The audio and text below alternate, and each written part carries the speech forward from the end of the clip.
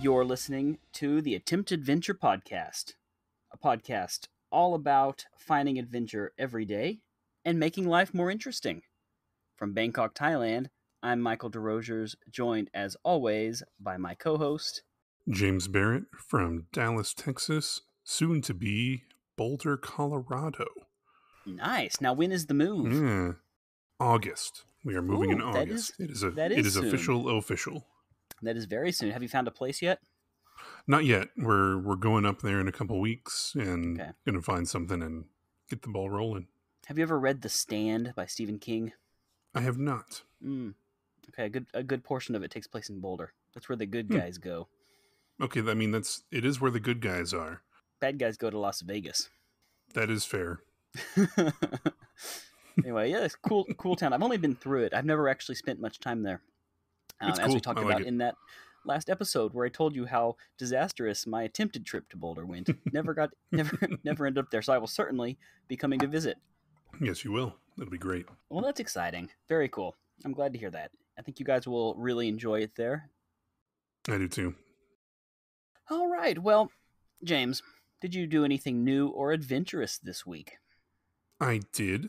I went and saw my brother, and we actually drove around trying to find our favorite spots Oh, good. in town. Cool. So sort of going in with the theme of things. I have some ideas. Been to some places I've never been before, so that was a lot of fun. Very cool. So yeah, I did. No penalty for me Nice. this week. Very good. What about you? Did you make your Belgian food, I believe? So I found a recipe for chicken waterzui or waterzui. I don't know how to pronounce it. It's a chicken stew, very hearty. Yeah, it was good. There's not not a lot really. I mean, I'm sure there is a lot, but there's not a lot that you can find on the internet if you look up Belgian food. It's not like they're famous for their chocolate, but they're not really famous for like their cuisine necessarily. And I've never been to Belgium. Like my French fiance fries? has. Yeah, that's what she said. She said that when she was there, the thing that was so outstanding was that you order French fries and you get like 20 different sauces to dip them in, which sounds fun. But I've never been. It's like a creamy chicken stew. So, yeah, we'll definitely take pictures of that. Sounds good. And put that up Was it on good? the website. Yeah, it was good. It was good. Very kind of filling and hearty. A lot of veggies. Good stuff. It's funny how stew works in different parts of the world. How so? So stew in North America, at least, is very much like a winter thing. You don't really eat soup and stew when it's summertime, but in Asia, it's all the time food. And it's interesting to me because the last thing I want when it's like 100 degrees outside is a hot bowl of soup. Especially a spicy one, right? I know, but that's like a thing, especially like in Thailand, is spicy soup. And it's delicious, but it's not necessarily what I want when it's 95 degrees with 100% humidity. There's my stew rant. I guess I've gotten used to it, but yeah, that's true. So, so I did that, and it was good. So I don't have another penalty. Now, I know there's no double jeopardy in this, but I did something else as well. Oh, yeah? On Monday, I attended, well, it was your Monday. It was my Tuesday morning. I don't know how long he's been doing it, but during COVID times, Rick Steves from PBS Rick Steves Travel and Rick Steves Travel Guides has been hosting these Zoom online Monday night travel with Rick Steves. And so you can join them live, and if you miss them live, you can just watch them, which is what I did because it was at an odd time for me. But I watched his recent one, which is about the coolest or his favorite like natural wonders in Europe. And it was really neat. Like he talked about the moors of Scotland and like the Matterhorn, and like he just had like a glass of wine and some, it was just like a big Zoom call, and he was just talking about his favorite places in Europe, and it was really fun. So I attended that, and that was kind of adventurous but virtual. I'm not very familiar with Europe. I've not really traveled there, not extensively. So I did that. So I had a little mini adventure, virtual adventure, you can say. Oh, that's cool. Yeah. I like that. Well, why don't we give a little reminder for the new challenge? Yeah, so the challenge this month is to find your favorite local spot, whether that be just anything, any place in your area that is your favorite. A donut shop. Yeah, it could be. I'm not going to judge. An old bridge. Yeah. I mean, you spent several years of your life in Waco, where one of the big attractions is an old bridge. Yeah, it was the first suspension bridge, or at least the oldest Yeah. suspension bridge. We used to go tortilla tossing. We would buy tortillas and throw them off the bridge. This was back in the day before Waco had anything to do. Before the Gaines family rolled into town. Now, I know, now it's got stuff and it's weird. I don't like it anymore. No, well, I mean, there's something to be said for it, because back in the day, if you ever said you were from Waco, the only thing that would come up in people's minds was David Koresh. And it's more That's pleasant to be true. associated with Chip and Joanna Gaines than it is to be associated with the Branch Davidians, to be fair. That's fair. No, that's a good point. That is a So, good point. yeah, so we used to go tortilla tossing off that bridge. I don't know if the bridge was one of my favorite places in Waco. I really liked Cameron Park. You and I Cameron went Park is nice. Yeah, playing frisbee golf there with my roommates a couple times. that was a lot of fun. I enjoyed that. But anyway, yeah, so find your favorite spot in your area, take a picture of it, send it to us. Yeah, And again, just like last month, the three top will receive a little prize. that's right. As our thank you to you for participating. And you can Mm-hmm. share them to us on Instagram, #attemptadventure, or just email them to us. hello@attemptadventure.com. Either way works. Subject line, monthly challenge.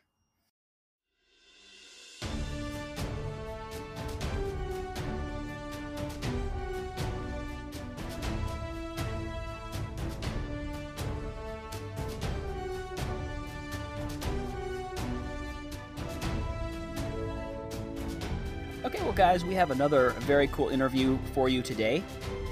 This week, we invited Robert Massey from Robert Massey Photography and the Travel and Adventure Photography School podcast onto the show to talk about outdoor adventure, being an adventure photographer, and some of his adventures that he's been on in the wilds of Alberta, Canada.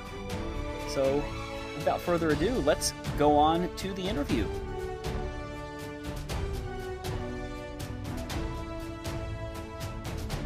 All right, welcome back to Attempt Adventure, and today I'm joined by a very special guest. I'm joined by Robert Massey from the Travel and Adventure Photography School podcast.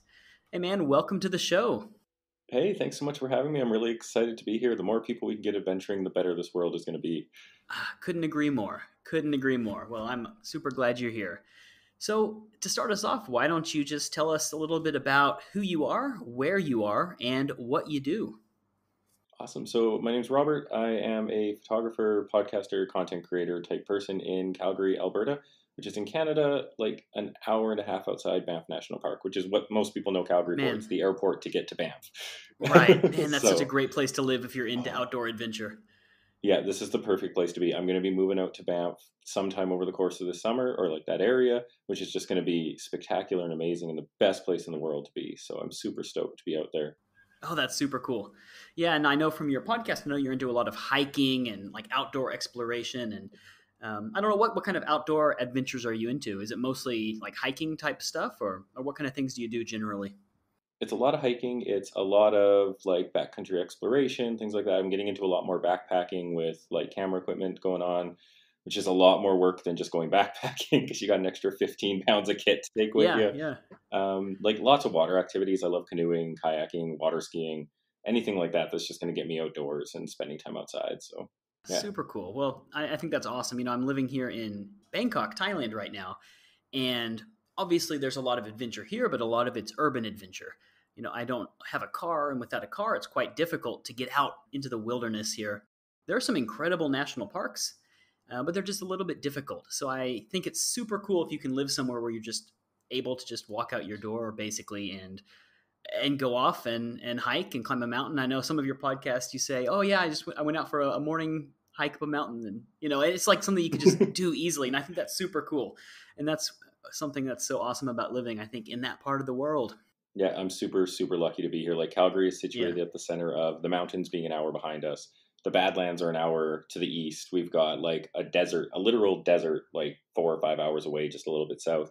It's a spectacular place to be if you want to explore a little bit of everything. I think we're missing the ocean. That's really Right. it. Right.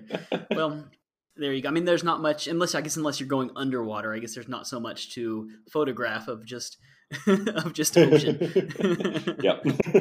Right. That's great. Well, tell me a little bit about your history with outdoor adventure. How did you get into it? And how did you get into outdoor photography? Yeah, so I started in photography as a photojournalist, actually. So I was trained to do media journalism. And that was spectacular and amazing and interesting. And while I was in the midst of that, obviously outside covering a lot of events, doing things like that. And then my brother-in-law, and I guess my sister and my brother-in-law got married and spent a lot more time with him. And he's a huge outdoors advocate. And I'm like, oh, this is great. And just kind of started doing more and more stuff with him. And that would have been back in about 2012, roughly, and just kind of exploded out of there, 2011, something like that. And now I'm spending all my time outdoors, which is just brilliant. And I love it because I grew up outside camping and hanging out in the mountains and traveling a ton with my family. And then I kind of fell out of it when I became a journalist because you have no time on your hands. You work 80 to 90 I'm hour sure, weeks. yeah. Yeah. So it's like, oh, okay. And then when I left the journalism sphere and started working a little bit more on photography and doing work with not-for-profits, I had more time on my hands. I'm like, I'm going to spend this outside. I don't want to sit inside an office anymore. I'm going to be out there and take photographs. So what are some of your favorite subjects to photograph? I love capturing the emotion of something going on. So whether that's the emotion of a landscape, which is okay. My landscape photography, admittedly, is not as good as what I'd like it to be. I look at people like Paul Zizka and Chris Burkard and some of those other adventure photographers, and they do amazing things where you can actually feel the emotion of the landscape come out of it. And that's what I'm working towards. But what I really focus on in that moment is the human aspect whenever you can include it in there. So somebody who, say, like putting a little person in a giant landscape is super interesting because it gives you perspective. I guess it just really magnifies it, right? Exactly, yeah. So like having like this little person sitting beside like a huge waterfall, you're like, oh, that waterfall. Okay, I get that. It's Even if that big, person yeah. is only 5 feet tall, Really like, big. yeah. So I love the human element being added into these massive landscapes that we've got. And so I guess that's where your portrait business came from, right? Your adventure Yeah. portraits. I'd like to hear more about that as well. What kind of adventures do you go on with people? I'm sure it's got to be pretty fascinating. I'm sure you've probably been on some interesting adventures trying to get these portraits of your clients. Yeah, so there's been some pretty fun experiences out there. I think one of the first ones we ever did where I realized this is something we could do was I was actually out rock climbing with some friends and just kind of shooting alongside rock climbing with them. And I'm like hanging out on the wall, taking some photos of them down off to the other side of me. I'm like, oh, this is cool. Like, this is the best thing you Right. could ever do. And it combines this human element of adventure and exploration with something people can identify with and with a memory that people want to keep. It's really hard to document yourself in the midst of an adventure and still experience the adventure.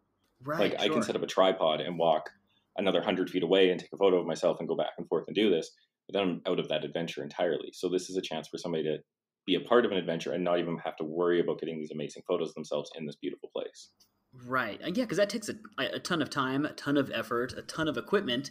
And like you Yep. said, you're not really living in the moment. And I think that there's something really cool about that. I mean, a photograph or a portrait in a studio can look really nice, but it's very posed, whereas if you're actually, I don't know, climbing a mountain, I mean, you're actually climbing a mountain. Even if you're posing on the mountain, you're actually doing it. You're still really doing that. Yeah, and that's one of the things people really love about it. It's like, oh, I can actually go and explore and do this, and like we'll be outside. It's like, yeah, like why waste our time indoors if we could be outside creating something amazing together? Right. So how does this work? Do they come to you and say, "Hey, I want to go to this national park and do this," or do you like suggest, "Hey, let's go here and let's canoe," or how does that work? How does the planning work for that? So it kind of works a little bit of both. So I've had some people come up and go, hey, like we're going to go out rock climbing. Like, can you come out and do this with us? It's like, yeah, okay, that's within my capabilities. We can definitely do that. Because there are definitely climbs where I'm like, nope, that is outside my skill set. We got to find you somebody different. Okay, right, right, But of course, like when that's outside my skill set, I'm going to help them find somebody who can help them document it because I still want right. their adventure to be documented.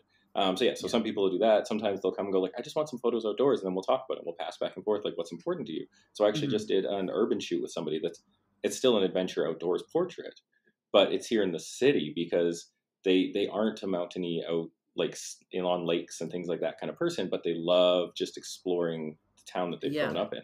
So it really depends on what that person is looking for, and then I help them decide at that point what they want to do, where they want to go. I've got a pretty good idea of all the national parks and all that kind of stuff that's around us. Right. So yeah, just give them some ideas, and that's what inside their skill set, and that has to be the most important thing to me, is because it needs to make sure everybody is going to be safe through this entire process. We don't want anyone getting hurt so they can't adventure. Right, safe but also authentic. Yeah, so that they're really Exactly. reflecting, Yeah. I guess, what they're doing, and that's a great thing because adventure is so subjective. What's adventurous to one person could be out of limits to another person. Like you can have an adventure in a city, and you can have an adventure on a mountaintop, and it's still an adventure, and that's awesome. Yep. Very cool. You can have adventures everywhere. It is absolutely fantastic. There's one thing in this 2020, 2021 that we're trying to have to discover is how to have adventures when we can't go super far away. When we're limited to, either staying locally or going places where a lot of people aren't.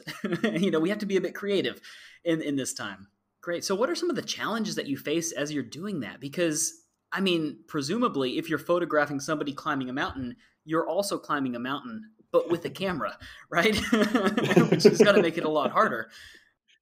Yeah, it becomes a much different experience when you have like all your stuff you need to normally go up somewhere. So your extra clothing, safety gear, all that kind of stuff. And then you add, give or take, 15 pounds in tripods and lenses and everything extra on top of that.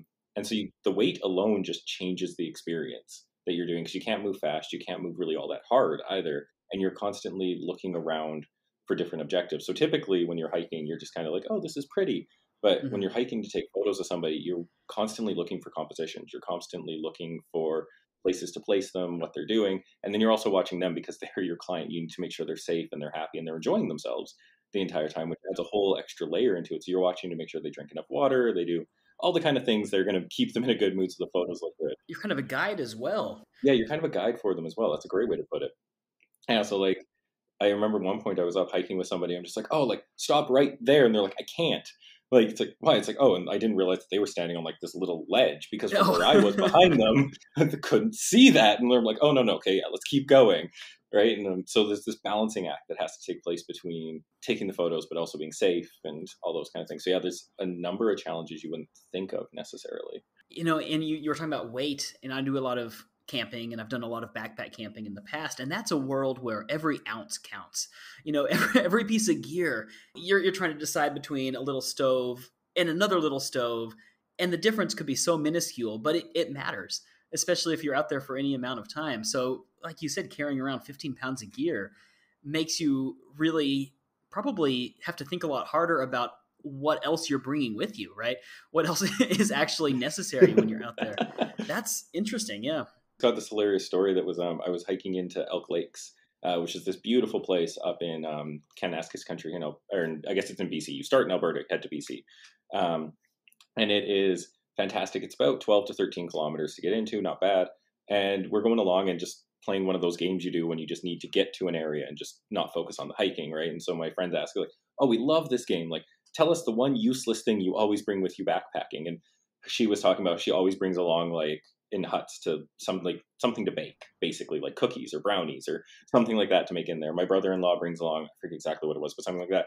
And they both look at me. It's like, Robert, what about you? And I like look down and I have this camera hanging off I'm like, here, this 5 pound thing sitting Right. on here. But that's I love doing it. I love having it. So of course it's gonna be there with me.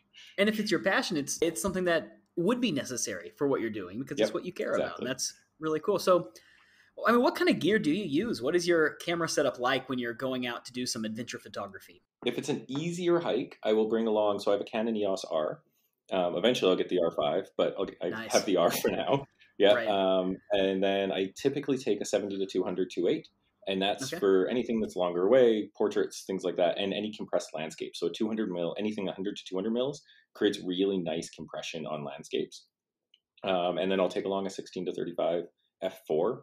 Purely that's for weight savings. I don't find I need the 2.8 on the on my 16 to 35. Oh, I can talk this morning. I apologize. That's right. That's all right. I don't need the 2.8 as much as the f4 does, because I shoot using a wide angle to get a lot of depth of field, so I don't need to go down as far as 2.8 ever. And then if I'm really gonna go somewhere light and easy, I'll bring along like a small 50 mil, 1.2, 1.4, something like that, just so I can take some portraits, have some really blurred background. And then on trips where I know I'm going to go look for wildlife, I'll either bring a teleextender along, so a 2x teleextender to make that 70 to 200, 140 to 400, or I'll bring a 100 to 500 mil. Yeah, it really depends on the adventure, but like if it's a light, easy expedition where we're not too worried about our safety or needing extra gear or anything, I bring along a lot of extra kit. And then as that adventure gets more difficult, I start paring back on what's going in there. So like I went on a trip this past weekend knowing that the weather might be okay, might not, right? Like it was good. It was, I wasn't anticipating taking photos. I was just going out for a fun day in the mountains. So I actually left my gear at home because we didn't know really what we were getting into. So I just brought my camera with my phone with some like little polarizers for it and stuff like that. Man, well, that makes me so nervous. I'm always so nervous about my gear. I mean, just walking around about my lens and whatnot. Like, how do you keep it safe? How do you like protect all your gear, or do you just not worry about it and just trust that it's going to be okay? Like, photography gear is not cheap. Like, yeah, it's an expensive little thing to get into for sure. If you're carrying around like a little Canon Rebel or like one of the lower end SLRs, be gentle with them. They break easily. They're still an SLR, so they're plastic, right? They're things like that. If you've got something like an EOS R or a Canon 6D Mark II or any of the mirrorless system setups that are going out there now, they're full metal bodies. They're full fine. They're typically really well weather sealed. You can trash that thing. So like I used to carry around a 50D actually when I was a journalist, and that thing took literal hockey pucks off of it, sticks, everything, anything you can think of it, and it ran just fine, and it still shoots just fine. So they're durable little beasts. You can be totally fine with them. Obviously, you want to be gentle with them as much as you can, but don't be overly paranoid about putting them into dangerous and difficult situations because they're built for it. I have a f-stop gear 50-liter backpack, which is camera photography specific. And then it has what's called an internal camera unit that goes into it. So typically a photography backpack will have space for all the gear inside and nothing else. But the f-stop gear, Shimoda Designs, they both create backpacks that have an internal camera unit that you can then specialize sizes on. So like I have one that's called a medium camera unit, and it basically takes up half the backpack. So I can use half the backpack for my camera equipment, and it's all sealed on the sides, all foam. It's all protected really, really well. And then I can put other gear on top, which in the mountains is super necessary. So cool. So that's something that I get really nervous about. I mean, I have an old camera, but I'm still like even just walking around, maybe I just need to trust it more. Yeah, if you're using ones that are well constructed, you can trust them to do anything. Like I've been in rainstorms. I wander in blizzards constantly with my camera, and it's fine. Right. Okay. Yeah. I think that's a little bit more intense than anything we get here. Here we just get rain. The rain can be pretty bad there. It's awful at times, but it doesn't last so long, so you can just hide from it when it's time. What is your favorite photograph that you've ever taken, and what was the story behind it? Oh. Either your favorite photograph or your favorite photograph story. Yeah, I think my favorite photograph story is actually one of the funnier ones that's happened. It's not my favorite photo by any stretch. It's a pretty mediocre photo now, but it was back when I first started taking photographs back in like 2010 kind of range. And I was actually in Scotland with my family visiting the extended family that lives over there. And my brother-in-law was with us and hanging out, and we're sitting in a loch, and he's kayaking in the loch at sunset, and we're taking photos, and it's beautiful. And there's this light beam coming straight through these two hills that are connecting. It's like, this is stunning. And I've set up my tripod, and he's in the loch, and I'm yelling at him to like, go over, go left, go right just a little bit, like to try and get him in this sunbeam. And then he stops, and he's like super close, but I can't quite get him to line up. And he's like, turns around and yells at me, just move your fucking camera. He's like, oh yeah. And I just like shifted my camera over like maybe 6 inches to get in there. It's like, right. Yeah, of course. I can do that. Too, right. Yeah. So it was this like, oh yeah. And so I have this photo, and it's not great, but I have it on my business cards as like one of the images people can choose, because I love telling the story, because it's like, yeah, I make dumb choices all the time too when I'm taking images. So yeah, I remember, and it's just such a happy moment for me. But I think one of my favorite photos I've ever taken actually goes back to when I was a journalist in High River. And I was actually taking photos at the rodeo down there. I loved shooting rodeo. It's a huge part of Alberta's culture. It's a huge part of small town culture, especially. And so I've been to a huge number of them as a journalist, and they're amazing. The people are amazing. Just everything about them is spectacular. And so because I had a press pass, I actually got to hang out on the chutes, which is where the animals and all the competitors come out of. And I got to get to know the guys really well and get to chat with them. And there was one day where they were debating if the rodeo was going to go because it was so muddy and so rainy, and just like the weather was nasty. And then the sun broke out, and because they're cowboys, they're like, well, okay, This is great. Time It's to not go. Yeah. unsafe for our animals anymore, so let's go. Like they don't care about themselves. They care if their animals are going to be safe. And so they were like, let's do this thing. It's awesome. It's not unsafe for them anymore. And there's this picture I have, and it's been in the Calgary Stampede Western Art Show, and it's been published a few times over. And it's of a steer wrestler who's just jumped off his horse, and he's just grabbed the steer, and he's just starting to take it down, but it's before all the mud has hit him. So he's still nice and blue, and like his blue jeans are blue, his shirt's blue, and then there's just this huge spray of mud, and you can just see the anticipation of it just about to slam down on top cool. of him. Yeah. Yeah, I love that so much. And I love it because of that story of like, I know the guy. I talked with him afterwards. Like he was laughing his head off about being covered in mud, right? So it was a good time. The best photographs are the ones that tell a story, right? Yeah, most definitely. But how do you tell a story when it's just nature? So if you don't have a person in the shot, how do you tell a story? So you really want to walk through an area and get to know it a lot. I find a lot of people will go to a spot and then just like set up their camera, start shooting. So like Lake Louise, super famous position here in Alberta. There's this beautiful spot in the area where it's like right at the edge and the lake forms into the middle, and everyone knows that photo. If you look up Lake Louise, you'll find it instantly. And I find a lot of people will just go there, stop, take that photo, and then that's it. They'll put their camera away, or they'll walk away. They'll go back to their car. And it's, no, you don't know the area of Lake Louise at all by doing that.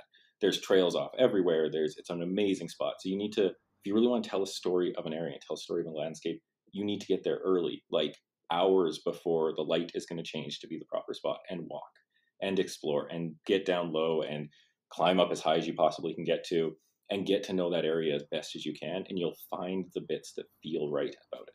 And that's what's really important, is exploring an area, because it will speak to you. Almost literally will speak to you about like, this is who I am.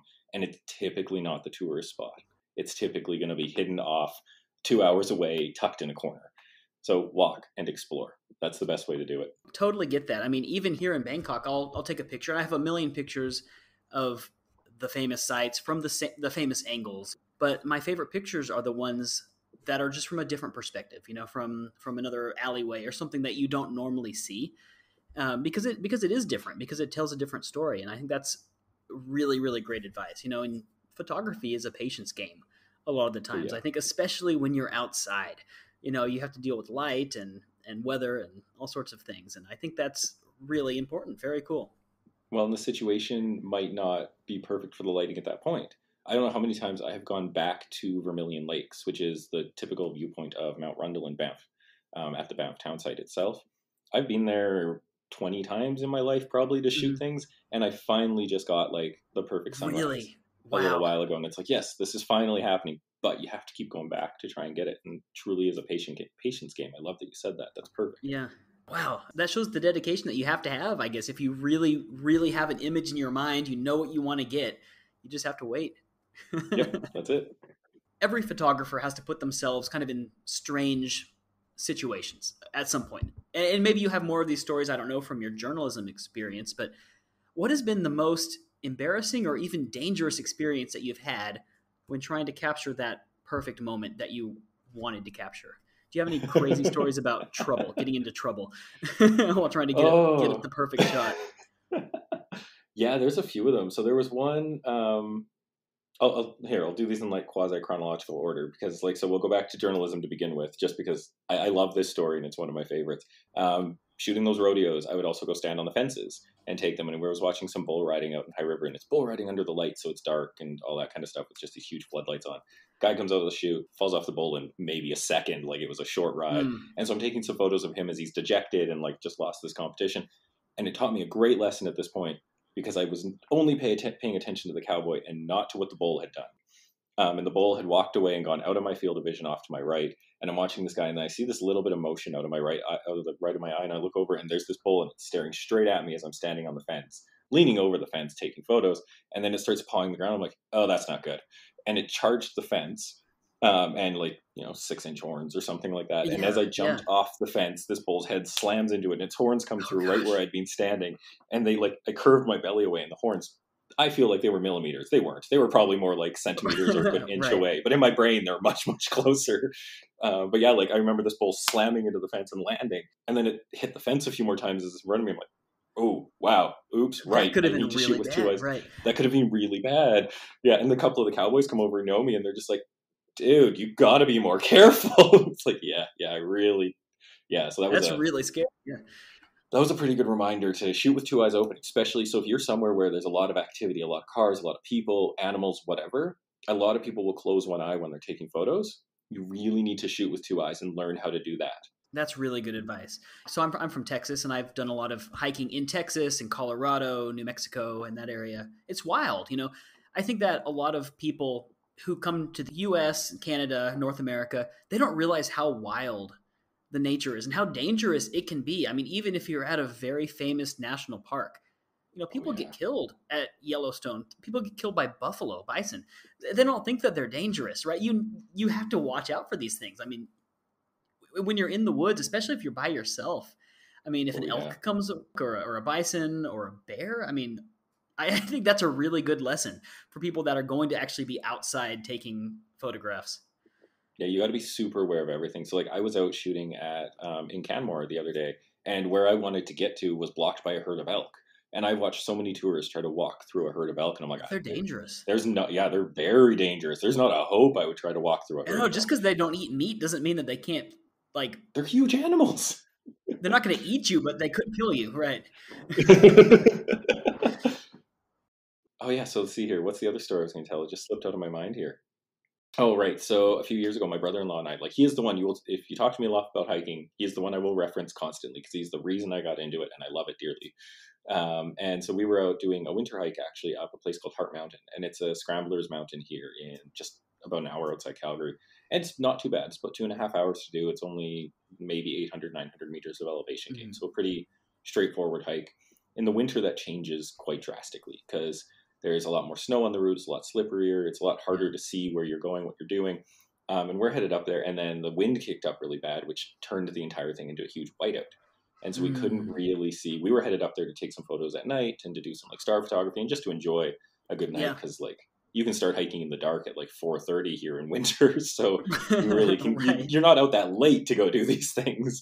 And so we're heading up there, and we're maybe a third of the way up the route, halfway up the route, and we stop, and like my other brother-in-law is behind us a little ways, and he's yelling up at us going like, hey, should we keep going? And Rob and I stop, and we're looking at each other, we're like, huh, should we not? And then like the wind dies down for a second, and so we can Mhm. see again more than like 2 feet in front of our faces, and there is my foot like a foot away from a cliff edge.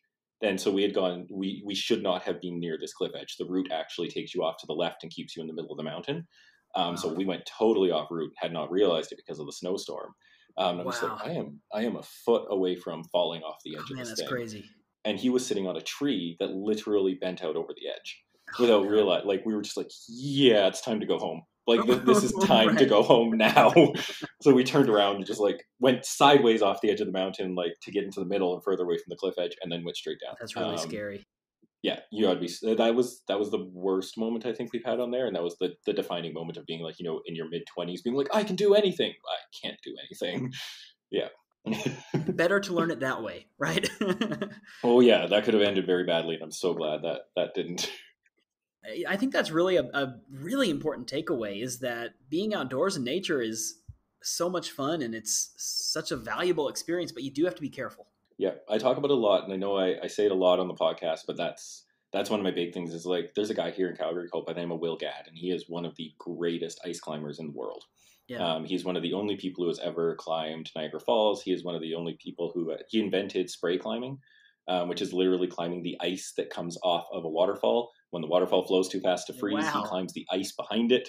Yeah, he is an That's amazing crazy. dude. Check him out if you ever get the chance. Will Gadd is amazing. But I went to a talk by him, and he sat there with like, and he's like, yeah, I fail at 80% of the objectives I do because it's unsafe. This is one of, if not the greatest ice climber in the world, flat out saying, I fail 80% of my objectives because I want to get home and be able to do it again. Know your surroundings. And don't be afraid of them though, right? Like know your surroundings and be prepared for them. But I hear too many people who come to the city and be like, I don't want to go out to wherever because there's bears or there's cougars, or Oh yeah. they're going to leave you alone for the most part. Like, don't be prepared and know, but go and enjoy and have fun and experience it all. Like, don't let it stop you, but just be prepared for it. Exactly. Like with the cougars. Yeah, they're very dangerous, but I've heard way more stories of people who got home and they were looking at their cameras and they saw like a cougar in their pictures than I have heard stories of people actually getting attacked by them. Like Yeah. they don't want to deal with you No. unless you just stumble across them and surprise them, really. Yeah, exactly. So what is some of the advice that you would give to somebody who wants to kind of get into outdoor photography or just travel photography, adventure photography in general? It doesn't necessarily have to be adventure photography, but like, what if somebody wants to start developing their photography skills? For a beginner, I would start off by telling them you don't need a fancy camera by any stretch of the imagination. Photography isn't created on equipment, it's created by what you can see and how you can see and create and tell that story. So, like, having a big camera and fancy lenses and all that is great and it enhances the ability, but it's not going to do you any good if you don't know the fundamentals of photography to begin with. So, you really need to start understanding what the exposure triangle is, which is your ISO, your shutter speed, and your f-stop. They're the basics of exposure and all that kind of stuff that you need to know to create a proper image. And then you also really need to focus on composition. Composition trumps everything. You could have a grainy image, you could have an underexposed image, all these kind of things. And if you have the right composition, it trumps anything else that's going on in that image. So really take your time to learn about composition, learn from the masters. A lot of photography is literally stolen from painting. A lot of our compositions, a lot of things like that. So go back and learn from like Van Gogh, learn from like, I always go to the Canadian 7. There's like these 7 landscape photographers and they're amazing. Go learn from your favorite painters and look at how they composed images and look at how they did things. We literally have Rembrandt lighting in photography. There's a style of lighting called Rembrandt lighting. Really And interesting. it copies exactly how he lit his portraits in his paintings. Interesting. So that was one of my other biggest things is to go and learn from the masters of painting and go and learn from masters of photography and just go look at photographers who you like. They don't even necessarily have to be famous because there's a lot of famous photographers who I don't really care for. But if you find someone you really love, look at their images and figure out what it is about them that you love. Why do you like this? What is it about them? Like, I would fully suggest people start with somebody like Paul Zizka, who's this Banff photographer here who does Aurora work, but he combines Aurora with like people and all these beautiful and amazing compositions. And so look at those kind of photos and see what you love about them. And that will take you so much further on photography than spending $20,000 on gear. I can outshoot people with my iPhone than like somebody shooting on an R5 who has no idea what they're doing. Great. I think that's very encouraging. So first, I do kind of want to ask about the Aurora photography because that sounds really interesting. I've heard that the Aurora is really kind of notoriously difficult to photograph. Yeah, very much so. Yeah. I mean, do you have any stories about that? Because that sounds super cool. Yeah. So Aurora photography, night photography, all that is notoriously difficult. It is a totally different art form than shooting in the middle of the day. So to get started with it, let's say that you're interested in doing it. You can do it on an iPhone. You can do it on any flagship phone at this point. Yeah, you just have to change some of the night mode settings. I'm not going to go into that here because it'll depend on the phone that you have. But dig into it. You will, however, need a tripod and some way to mount your phone to a tripod because you can't have any movement in that camera because you're going to be exposing for seconds at a time and you will shake. We are human beings. We move constantly. And so anytime you're shooting at any sort of extended shutter speed, you need to have your camera stabilized as best you can.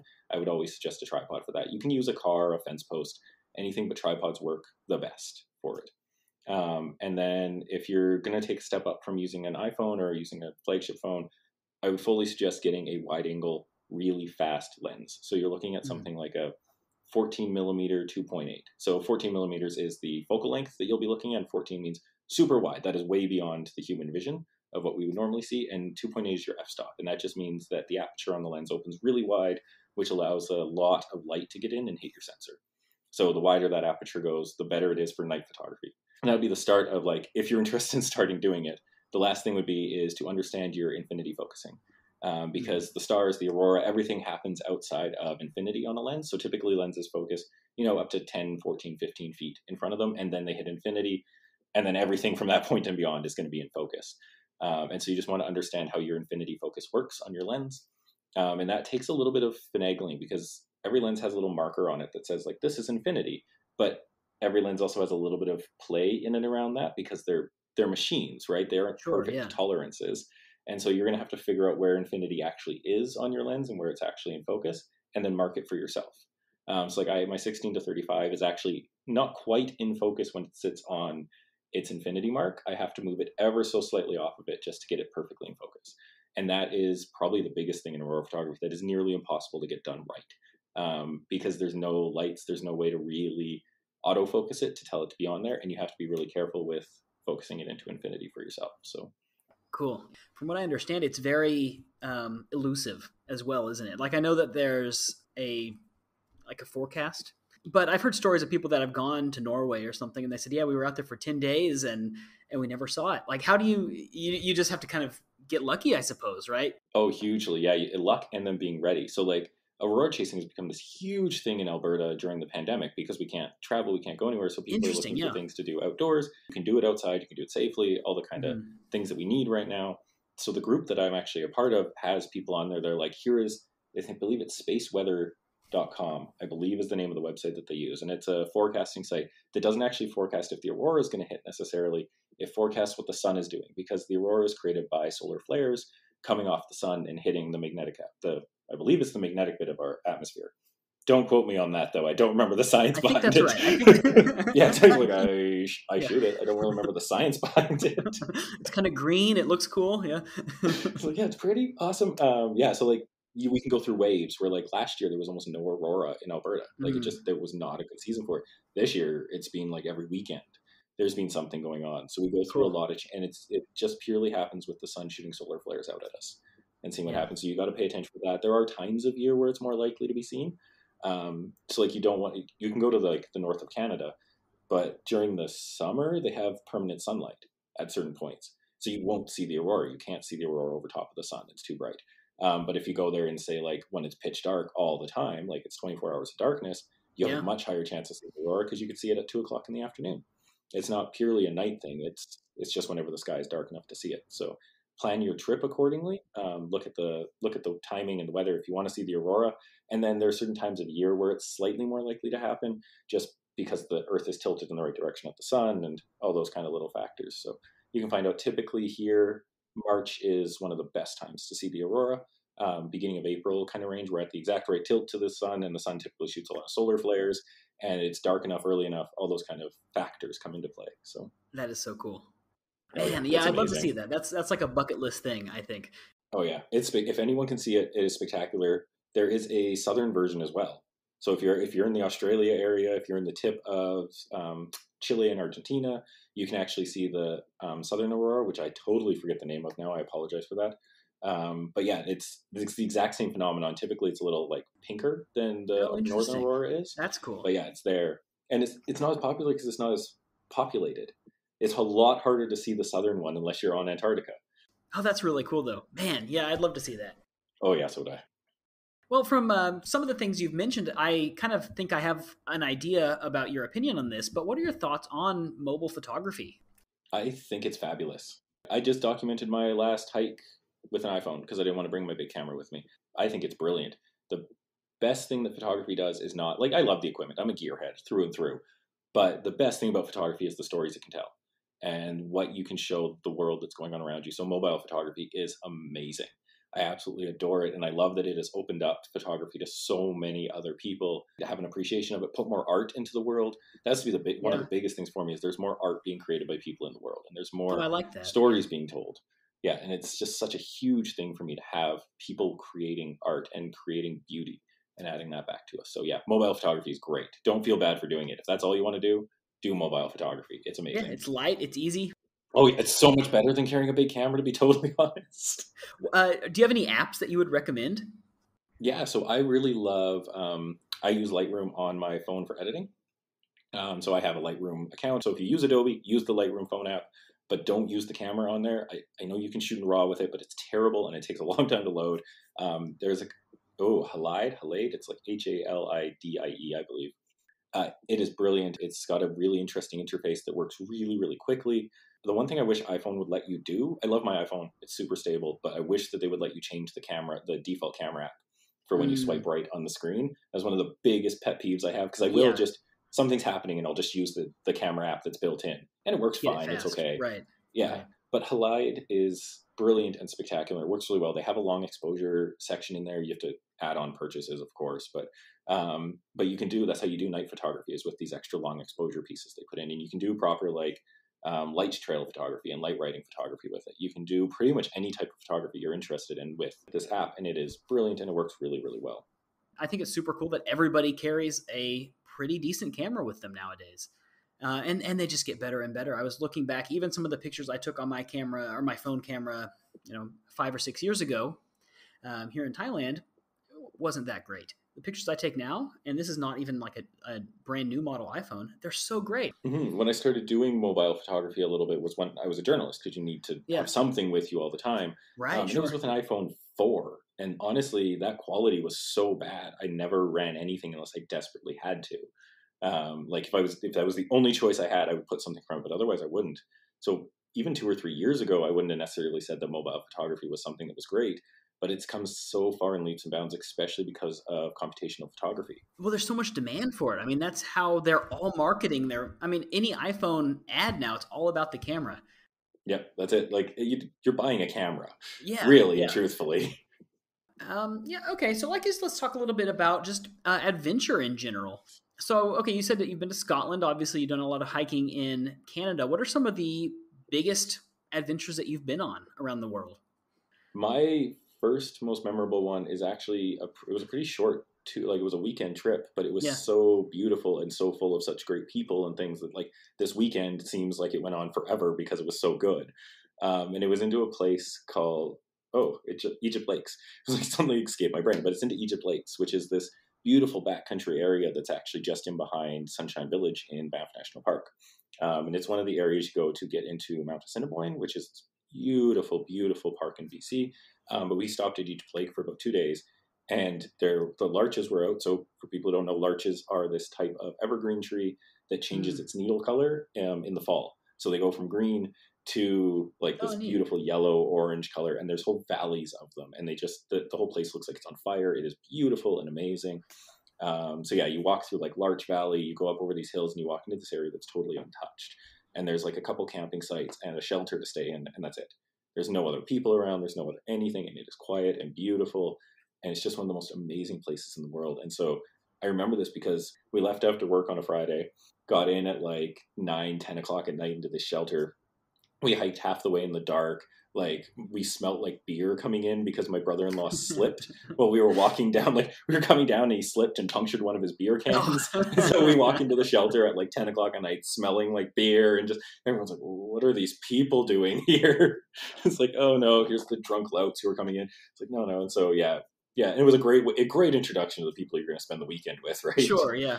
Yeah. Great first impression. And then we spent the weekend just hanging out with people and hiking and exploring one of the most beautiful places on the planet. So yeah, that stands out because of the people in it. And I guess as you listen to the stories I tell, almost everything comes back to the people and the places and the people that you meet there, because that's really what it's all about for me, about traveling and adventuring. Exactly. It's the stories, and it's the people, and it's the interactions.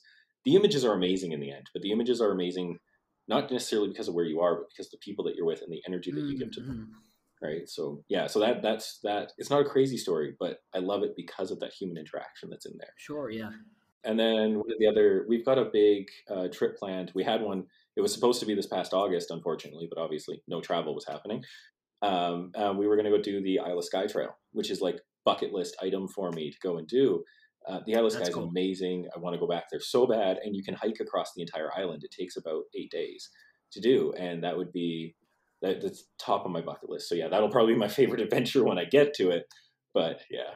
Man, we might have to have you back on to talk about that when you finally do that, because I would love to hear about that. Yeah, well, yeah, unfortunately, I think a lot of our plans got derailed last year, but at least you live somewhere where you can still get out and see the nature anyway. Yeah, which is be out in an adventure. And I completely agree about the human interaction. Here in Southeast Asia, I'm traveling around places where, of course, I don't speak the language, but, emotions are universal. And capturing a picture and capturing a moment, it's universal. That beautiful human moment that you can get with somebody else. I think that's really what makes travel important. Oh, 100%. That's what makes travel so good in our world. I feel like I'm a much more complete person because of the amount that I've traveled and because of the amount of people I've met all over the world. And I think everyone needs to travel a little bit more. And I think we'd be a much more connected and interconnected world if people traveled more to realize that somebody living across the ocean from you is not that different. Like, we may speak a different language, but we're all people. Yeah, exactly. Yeah. Well, Isle of Skye coming up hopefully soon, but before that, where's your next big adventure going to take you? Do you have anything planned in the near term?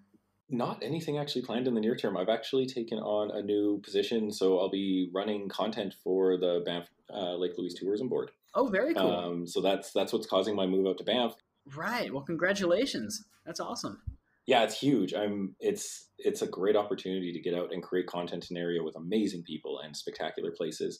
So yeah, I've taken on this position with them to be creating content in somewhere that I love in the world. So that's my next big adventure. That starts literally in a couple of days here. So my next big adventure is just going to be living out there and seeing what trouble I can get myself into. That is awesome. Wow. Very cool. Well, Thank that's you. super exciting. I think it's so exciting to be able to find a job that allows you just to pursue your passion like that. When I got it offered to me, I'm like, I can't turn this one down. I think this is going to be too cool.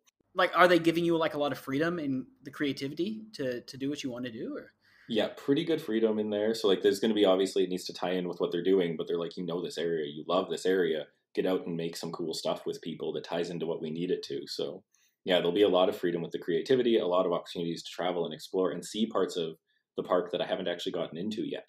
So because I'll be living there and I'll be paid to wander around in it, then I'll just spend most of my time exploring and doing that. Cool. So yeah, it's amazing. And admittedly, there's a part of me that feels really happy to help promote a part of the world that I love so much, and to talk about a part of the world that I love so much that hopefully other people will come and see and participate in when we can again. So yeah, and quite honestly, I think that your podcast does a really good job of promoting your area as well, because I mean, your podcast, of course, it's a lot of practical tips, but it's also a lot of storytelling of the adventures that you've been on, like the one that came out just recently about your semi-disastrous trip in the snow, right?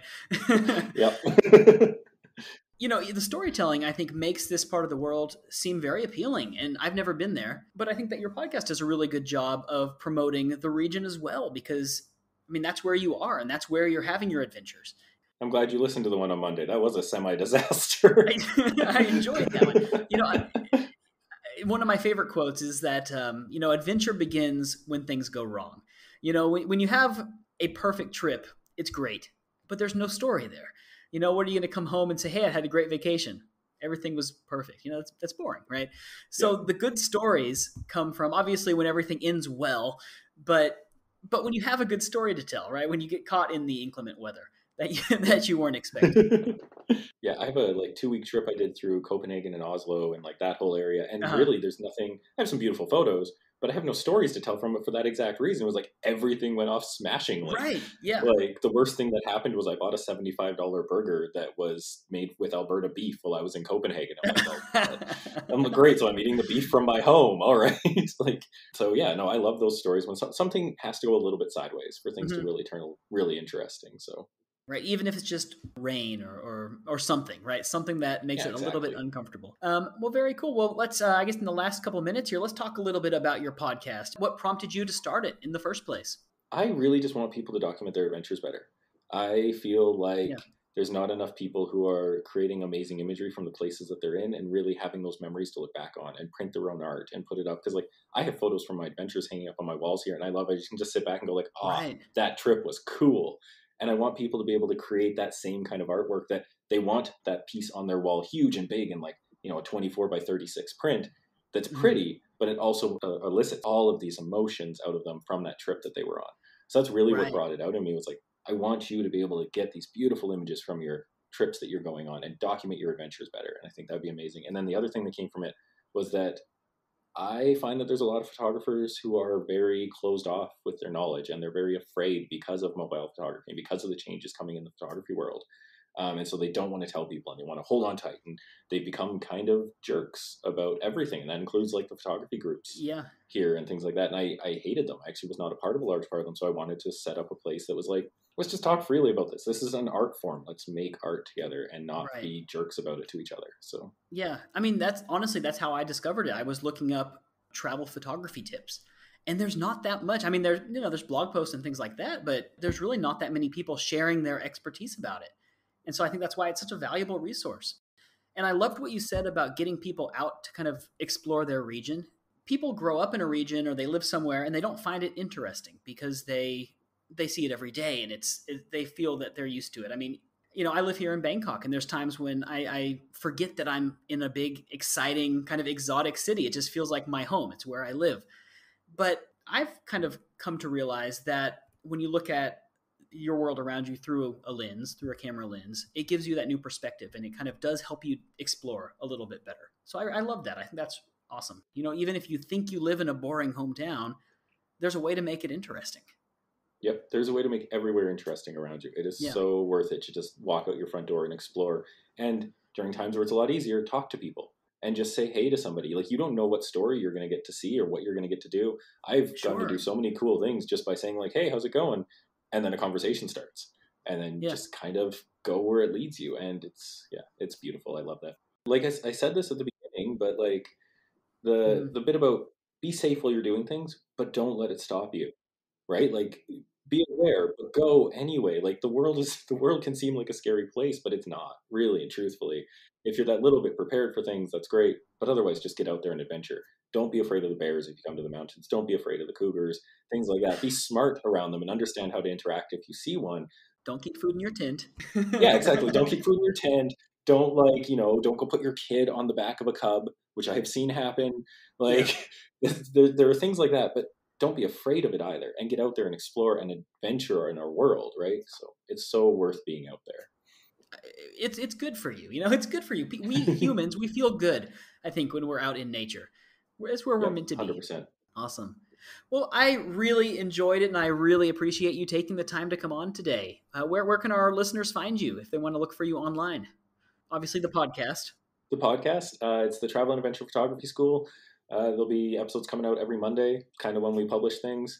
Yeah, they talk about like tips for photography, tips for adventuring. I think Mm-hmm. the episode coming out soon will have ones on like how you buy a sleeping pad, and things to look for that for if you're going to be in the backcountry. And it'll be sharing a lot of those kind of adventure tips That's coming really up here cool. Yeah. soon. You can find me on Instagram at Robert Massey Photography, and you can find the show notes, the episodes, my galleries, everything like that kind of stuff on robertmasseyphotography.ca.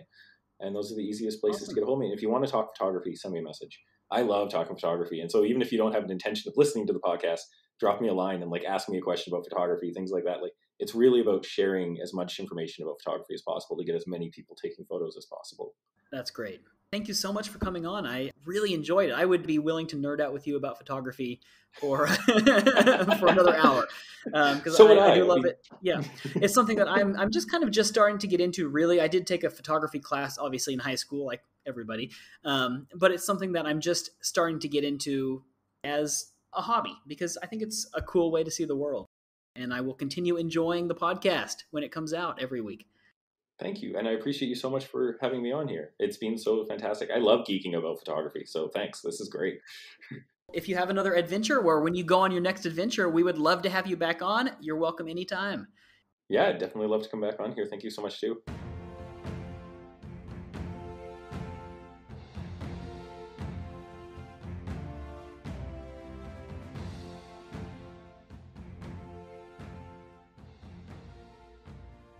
So we are back. So again, huge thanks to Robert for coming on the show. I had a really great time talking with him.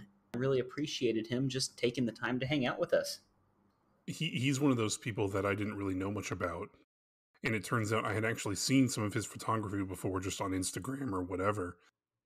And when I started looking through his Instagram, I was like, oh man, I know who this guy is. He's awesome. Right. Well, because I'm sure his photos and the places that he goes are like right up your alley. Like Hmm. that's your kind of adventure, isn't it? Like hiking, backwoods Yeah, it trekking, is. mountains, that kind of thing. I've never done much outdoor photography. I'm living in the city. I do a lot of city photography. Hmm. It's a different thing. It's very different. It's something I'd like to try to get a little bit better at. I'm not a photographer by any means. I'm not good at it, really. I don't know anything about it. But I find it interesting the differences between like urban photography and then like wilderness photography or stuff like that, because if you're in like a city has life going on. It has not that nature doesn't, but it's busy. Right. Whereas if you're in nature, it's a different kind of feel that you're looking to get from your photo. Like if you take a picture in a city, you're looking Yeah. to encapsulate movement and life and things like that. Whereas in nature, you kind of want to, at least for me, I want to capture sort of that peacefulness and just sort of I think city photography is a lot more sort of spontaneous. You know, Mm-hmm. if you see somebody doing something interesting, you have to snap that picture fast, and they're on their way. Especially like street photography. But if you're in nature, you get the chance to really set up your camera and really capture that picture that you want.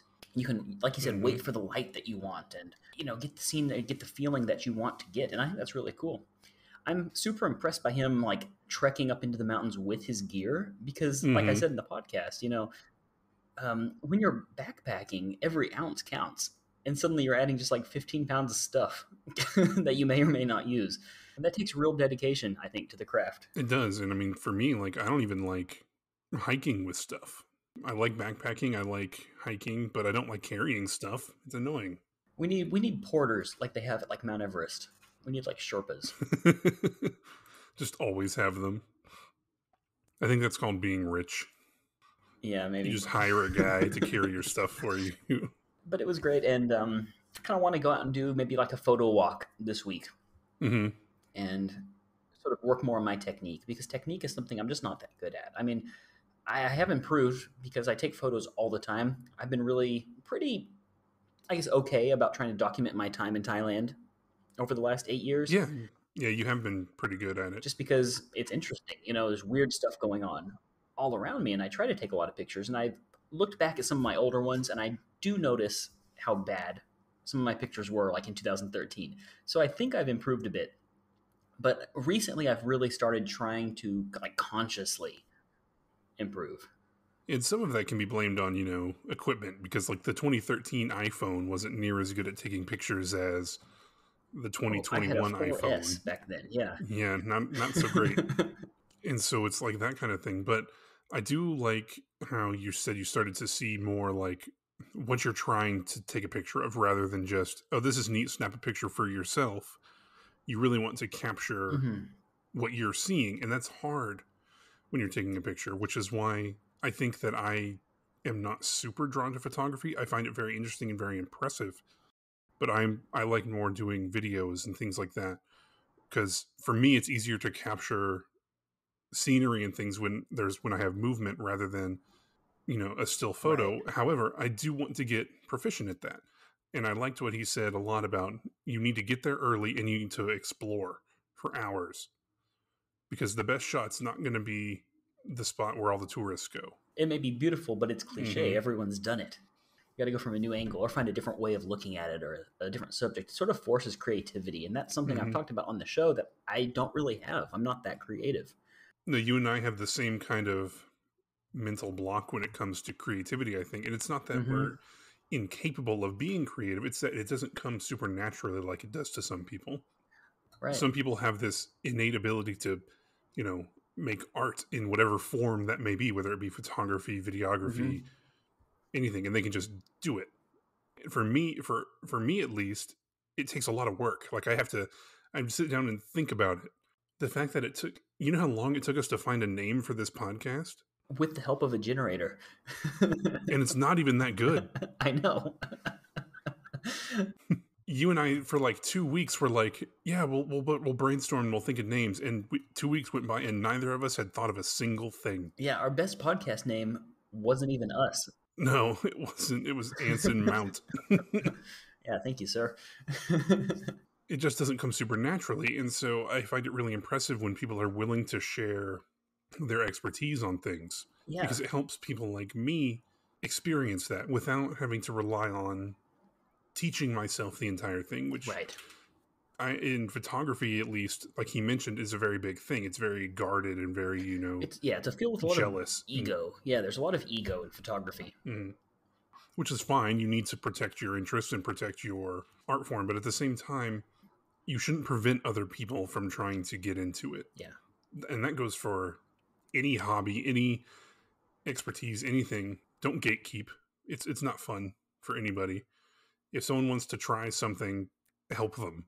I mean, it doesn't matter. People enjoy what they enjoy, and you shouldn't try and keep that from them because you think of it in a different way. Yeah, and so that's what I really appreciate about him and about his podcast is that the podcast, it's his expertise and he's sharing it freely just to get people out because he wants people to adventure, and I think that's Mm-hmm. really cool.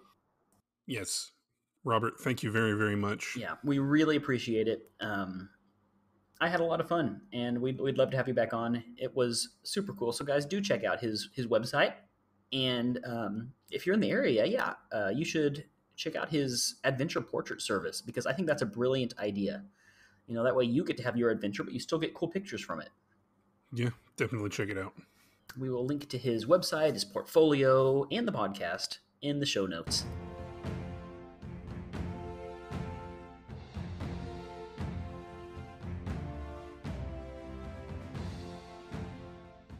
Yeah, all right, everybody. It is time for our favorite segment, Adventures in the News. This week is Michael's turn. What do you have for us, buddy? Well, I discovered a brand new sport that actually kind of goes into what we were talking about today.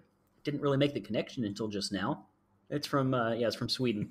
It's called plogging, and it's a combination of the words jogging and the Swedish phrase plocka upp, which means to pick up.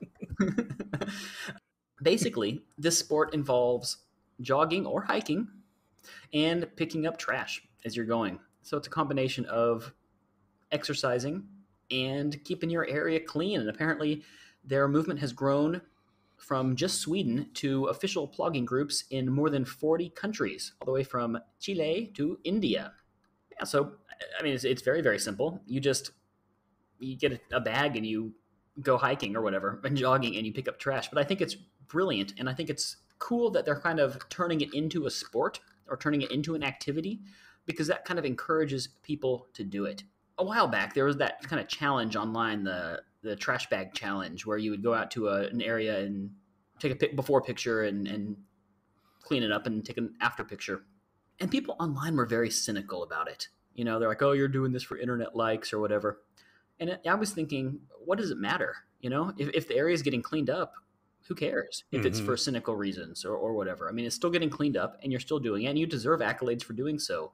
So I think that doing something like this, creating an idea like plogging, it still gets the area clean and it gets people outside. And I just think it's nice. I think it's a cool idea. What do you think? Yeah, there's no negative to it. It's exercise, it's being outside, and it's picking up trash. I mean, no matter why you do it, whether you're doing it because you think you'll get internet likes or whatever, just do it. It doesn't matter. You're picking up trash. Yeah, exactly. Yeah, leave nothing but footprints. That's cool. I like that. Plocka upp. I love Nordic languages. They're ridiculous. I can just imagine the Swedish chef going plocka upp, bonking some vegetables on the head. Alrighty. Well, you got anything else, Michael? No, that's about it. On that note, that's about it. All right. Ladies and gentlemen, thank you so much for taking the time to listen to us. Thank you, Robert, again for the wonderful interview. I'm excited for the next time you're on, so I'll get a chance to talk to you. It's going to be great. Yep. Just a little reminder, everybody, our new monthly challenge is find your favorite spot in your area. Doesn't matter what it is, take a picture of it and send it our way. The top 3 will be receiving a little prize from us. Yeah. You can find us at attemptadventure.com. You can find us on Instagram, Facebook, YouTube, all at attemptadventure. Mm-hmm. Email us directly at hello@attemptadventure.com or the contact us button on the website. And we are officially on Twitter at attemptpod. Yes, I finally got us set up. Attempt Adventure was too many characters, so we had to go to Attempt Pod. Ladies and gentlemen, thank you so much again for listening. We love having you listen. We love talking to you. And we will see you all next week. Till next time. Keep adventuring.